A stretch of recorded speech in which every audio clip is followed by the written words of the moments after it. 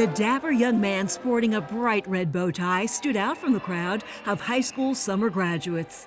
Calvin Jordan's journey to this commencement ceremony was delayed by a tragic twist of fate. A fiery SUV crash that killed a friend and left Calvin in a coma. For Calvin, it was touch and go, but his strong will prevailed.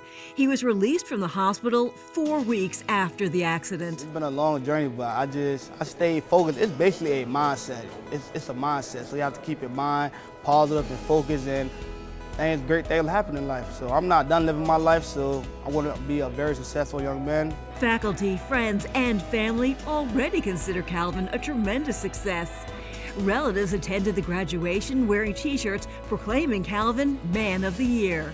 We all prayed for a miracle, and this afternoon, he's walking across the stage to receive his well-earned high school diploma.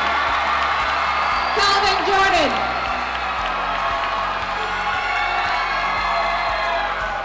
Perhaps the relative cheering the loudest was Calvin's mom, who in May originally accepted Calvin's diploma. Calvin is presently hospitalized. Accepting on his behalf is his mother.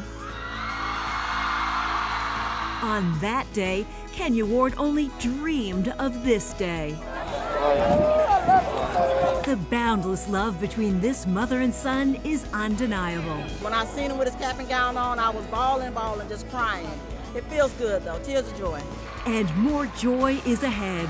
Calvin plans to attend college and then dedicate his life to helping others. I'm planning on being a physical therapist. A healer who will draw from his own triumph over tragedy.